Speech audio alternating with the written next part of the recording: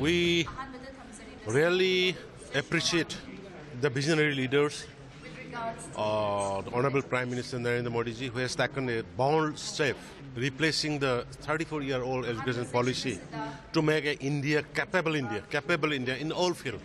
So state government has already started partly implementation, and it will extend it to district-wise awareness program will go ahead, and fully it will be functionable very soon.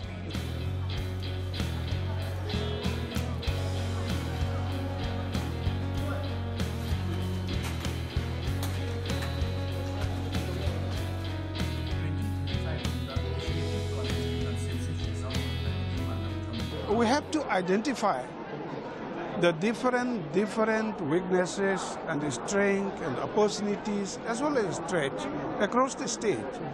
The primary task of implementing this policy is to identify all these, strengths and the opportunity, so on and so forth. Unless we identify all those areas, it would be next impossible to come to the towns.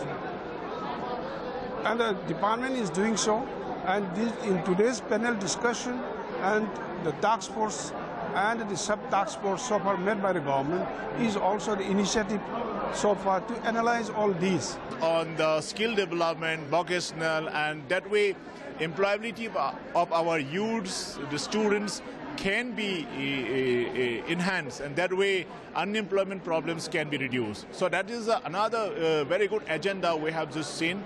And as for the research and various other integration of science, technology, engineering and management, along with the humanities and social sciences, and that way the multidisciplinary approach, etc., could be providing good avenues for the innovative and creative talents of the students.